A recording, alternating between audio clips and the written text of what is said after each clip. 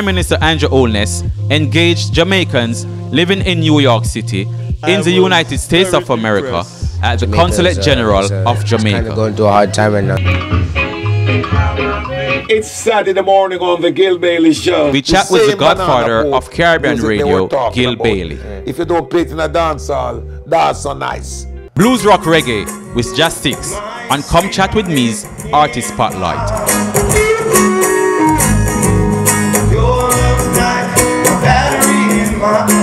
RCM Development and Community Services fundraiser at Molina's at Lake Isle Country Club.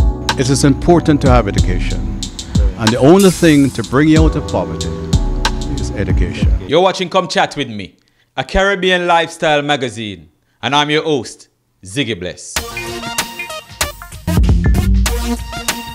The Prime Minister meets with the diaspora in keeping with his mission to update Jamaicans overseas and discuss matters involving Jamaica. Eternal Father, bless. We are just incredible people with this incredible talent.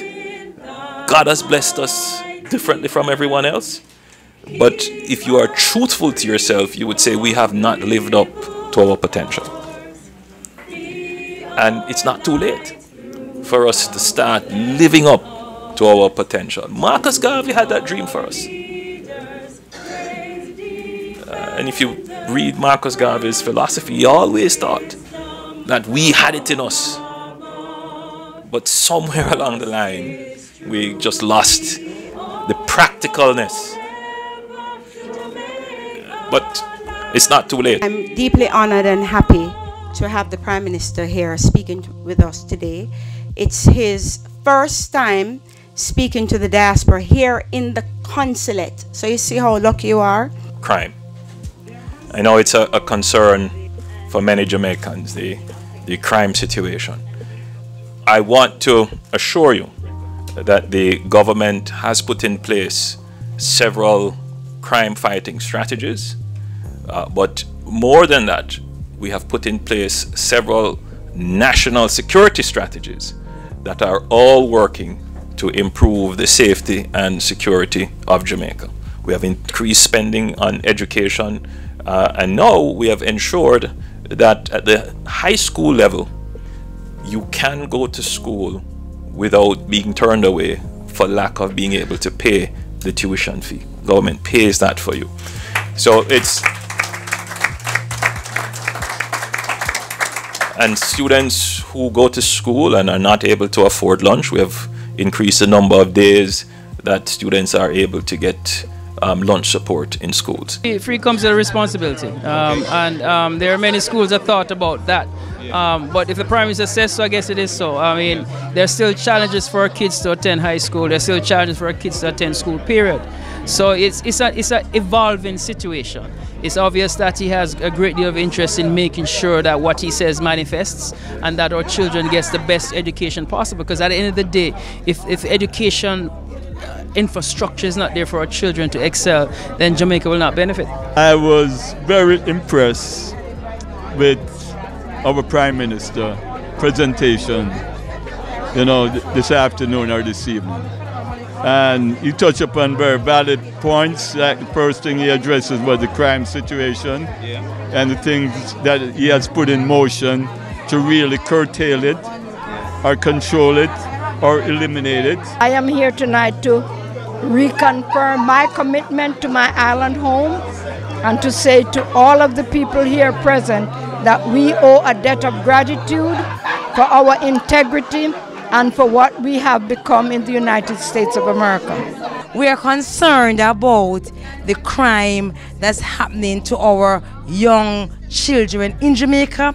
I addressed the Prime Minister, I spoke to him about that, I asked the question and he addressed it. But one of the things that I really do like about Jamaica, about what the Prime Minister said, was what he's doing in regards to places like Port Royal and Spanish Town and preserving what can be for the tourism sector. Tourism is doing excellent. We hit our 4 million visitors last year, and the target is to get to 5 million, and I think we can.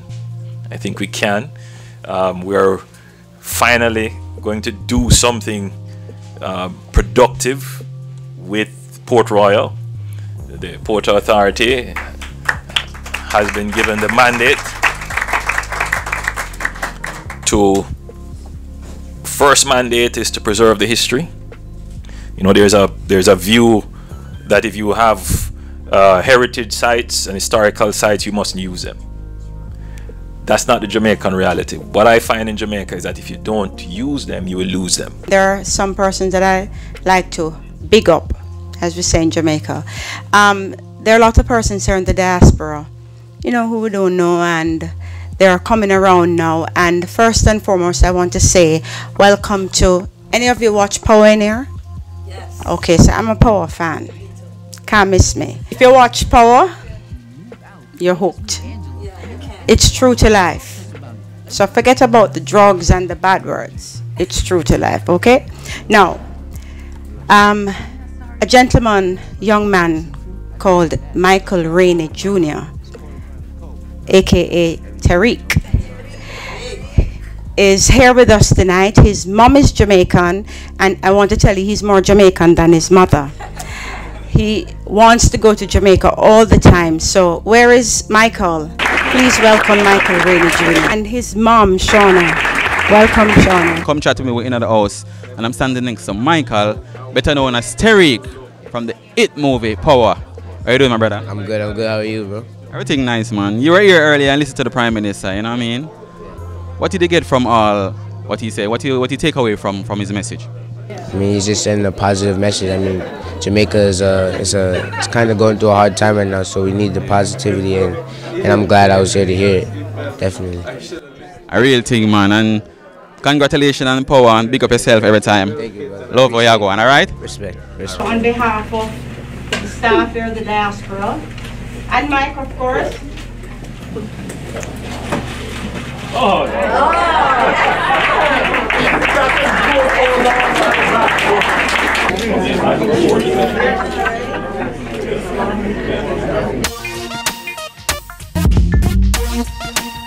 After 1 year off the airwaves, the godfather of Caribbean radio, Gil Bailey, is back on New York radio.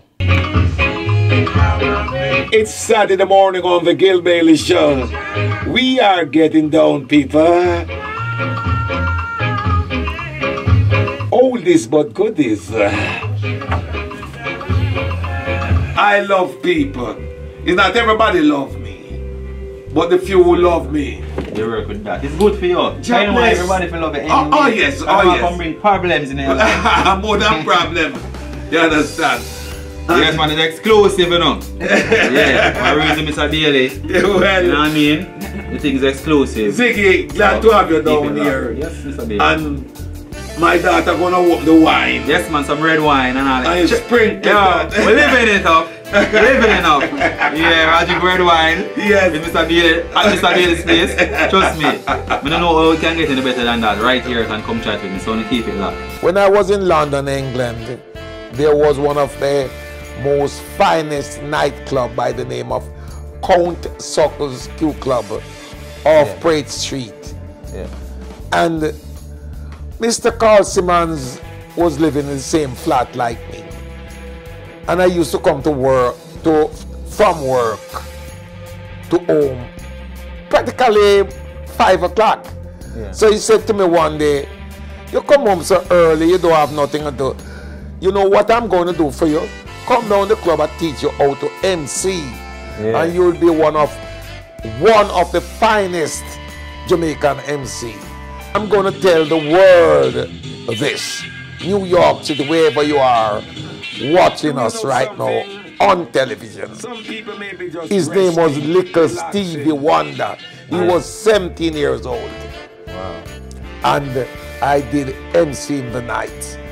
Well, I came over to United States of America, and then I caught up back with Carl Simmons, and he had me on the radio wiping off records. Yes. And it looked very interesting because the phones are ringing and they're answering the phone. Yeah. They put me on for like 2 minutes, and by the time I get one phone call, they take me off. So they say, listen, I see where you are interested in radio. I'm going to turn it on to Mr. Lewis at 80 Riverside Drive, WHBI. Yes. And he did. And from that I started. I chat Patois. Yeah, you talk Patois on your program. Yes, because I'm from Jamaica, yes. and I grew on the street of City Kingston. Yes. So it's not bad word, it's just the way I talk. Yeah. And the people take back the bad talk in Jamaica and take back the music where you play from yard. Yeah. Put them back on the banana boat and send them back and say, you believe it or not. Yeah. Today the same banana boat music they were talking about. Yeah. If you don't play it in a dance hall, that's so nice. So while you were on radio, people were saying all this stuff about you? Oh yes, oh definitely, yes, definitely, yes. Then I become, you know, the idol. Yes. And I'm glad and I thank them very, very much. Because right now people who used to talk like they want to bite off them tongue. Yes. They start to talk about the same Jamaican talk. Yeah. Because if you look on CIN News, when the ministers in Jamaica or any prominent Jamaican talking, you can know that they are from Jamaica. You can. Just stick to your language. Yes. 10 years? Yeah, 10 years in long. Okay, all right. So that journey has been a long one. Very long. Right? Yeah, Then you take a break from music at one point. Why did you take that break? Well, number one, my wife, Pat Bailey, she died. Yes. And it got to me. Yeah. Then I got sick myself. So I didn't have no alternative but to take a break from radio. But my audience keep calling Sharon and calling me and all. When am I coming back on radio? Because they miss me. They miss my gospel shows. They miss all the shows. They miss my gospel boat ride. What are you doing to us? So I just decided a couple months ago, let me please my audience. I'm on the radio for over 40 years. Ain't that a long time, Siggy? Oh my man, lots of years. Huh? A lot of years. And believe it or not, the audience, they are so nice to me. Yes. Very, very, especially people in Jersey, all the boroughs, they are very nice to me. And I love them. We are having this gospel show on the 14th of October. Okay. We are on Linden Boulevard. That's 194-15 Linden Boulevard. We're asking each other, come on out and enjoy a good Sunday afternoon. Yes. Because it will be a special afternoon. It's a comeback Gil Bailey gospel show. Yes, so you know it go. It's not nothing normal. And Ziggy will be there with the camera from CIN taping the show. So there are a lot of people. And we are giving away a 50-inch TV. Remember, people, we are giving away a 50-inch TV. Yes. You pay $20 coming to a show and leaving with a 50-inch TV. We always give away things on the Gil Bailey show. It's not a joke. People, it's not a joke. This is a serious thing. I'm a serious man in whatever I'm doing. So remember now, we need your support. Sunday, October 14th, gates open 4 p.m. Showtime is 5 p.m. I'm just a simple Jamaican. Please, I respect people and I get respect from people. And remember, I'm on 6:20 a.m. everybody, every Saturday morning. 7 a.m. to 9 a.m. Who knows, I might get more time, but let's work it small. Everything, the coconut tree grows, so everything grows. And if you do like my show and you stick with me, I'll be there. Listen, vibe, enjoy and be carried away by the sounds of electric earth. Justix, aka Rasta Rock, is the sound of blues rock reggae.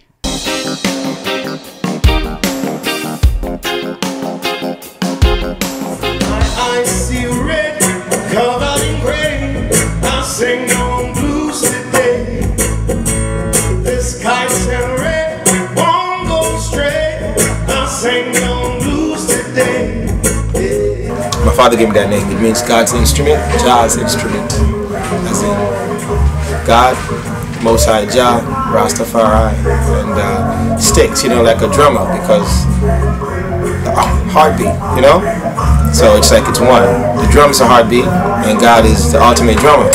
because it puts the beat in our hearts like an instrument of the Most High Jah. So yeah, Jah sticks. This is something that people need to check out more because it's a little different from the regular solo artist.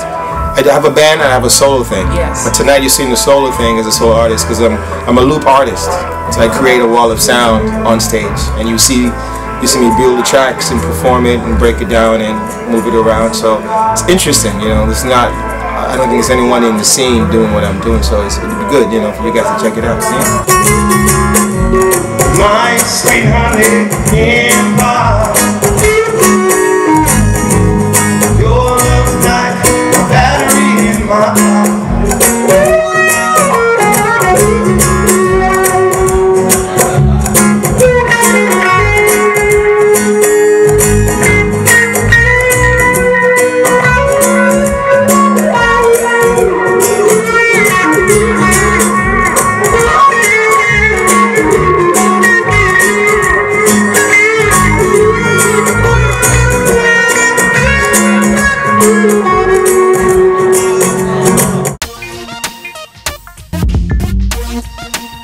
You're watching Come Chat With Me, and today we are at the RCM Development and Community Services Inc. first annual luncheon at the Millennials at Lake Isles Country Club, Eastchester, New York, and it's an organization supporting the rural communities in Jamaica.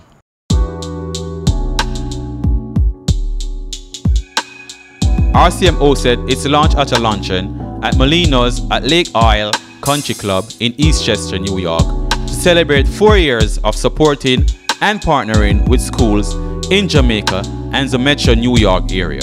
Teach us true respect for all. Stir respond to duty's call. Strengthen us the weak to cherish. Give us wisdom lest we perish. Our goal is to outfit in the 14 parishes 1 high school per parish that is really needed of a computer lab. When we talk about a computer lab, what we do is completely refurbish the lab. We got the entire schoolroom, we dropped the ceiling, new lightings, sheetrock the walls, and we said this is what we're going to do for the students in these classes. And this has been very successful. It is important to have education, and the only thing to bring you out of poverty is education. They say that once the tears falling, the willow cries eternally, crying out for me, my willow tree. Don't shed your tears eternally. 3 years ago when we started RCM, Roy, Claudette and I thought we would be able to finance the computer labs that we do in Jamaica.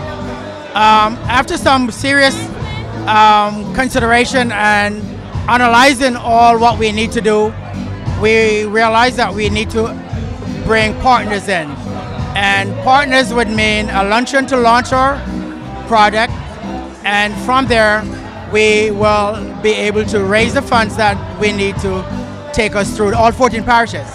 Breathes there a man with soul so dead that never to himself has said, this is my own, my native land. Never forget our roots. In the advancing age of technology and information technology, if your young people are not equipped with the knowledge of computer and information technology, then we are nowhere. So we are really appreciative of the support that Mr. Reed and his group is giving to us. You mentioned in your speech earlier about the upliftment in Jamaica, you know, I mean, the bridges and the roads and all of the good stuff. Can you talk a little bit more about that for me, please? Well, you know, in Jamaica right now, we are doing a lot of road work, which is long overdue. Yes. We are doing record amount of improvements to our farm roads. We are doing record amount of repairs to other main arteries throughout the country. But if you pay a visit right now to the corporate area, the capital city, you will see major road works taking place on the artery leading out of Kingston, Mandela Highway, places like the Constant Spring Road, the Hagley Park Road.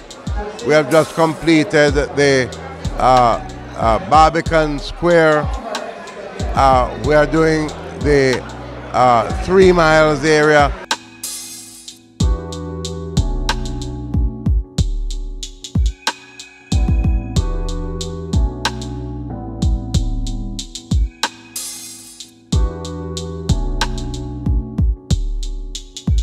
I believe that if we can educate a boy, he won't become gunman. Yeah. If we can educate a girl, she won't become a prostitute and end up on the street dead. Yeah. So the diaspora is working very hard to help the kids back home, give them a vision of what life is like and where they can go from here, and the sky is the limit. Jamaica has a culture that is embedded in me.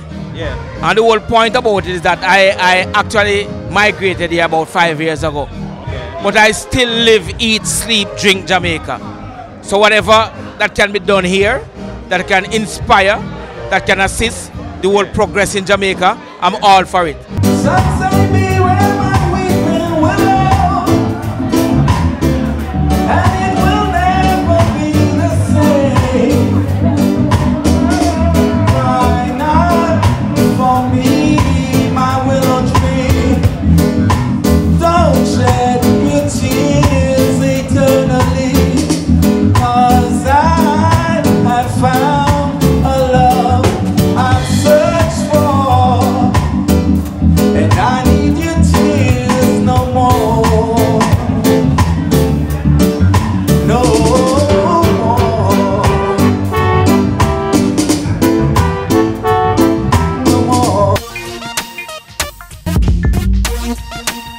Mark Shields, former Deputy Commissioner of Police in Jamaica and former Detective Chief Superintendent of Scotland Yard, will present at the 14th Annual CIN Lecture Series on the topic, Jamaica's Crime Monster, Can It Be Tamed?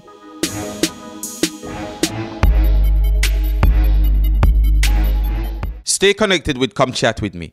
Like us on Facebook, follow us on Twitter and Instagram.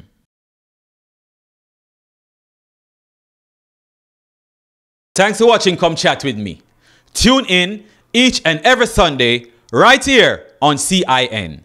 See you next week. My sweet honey.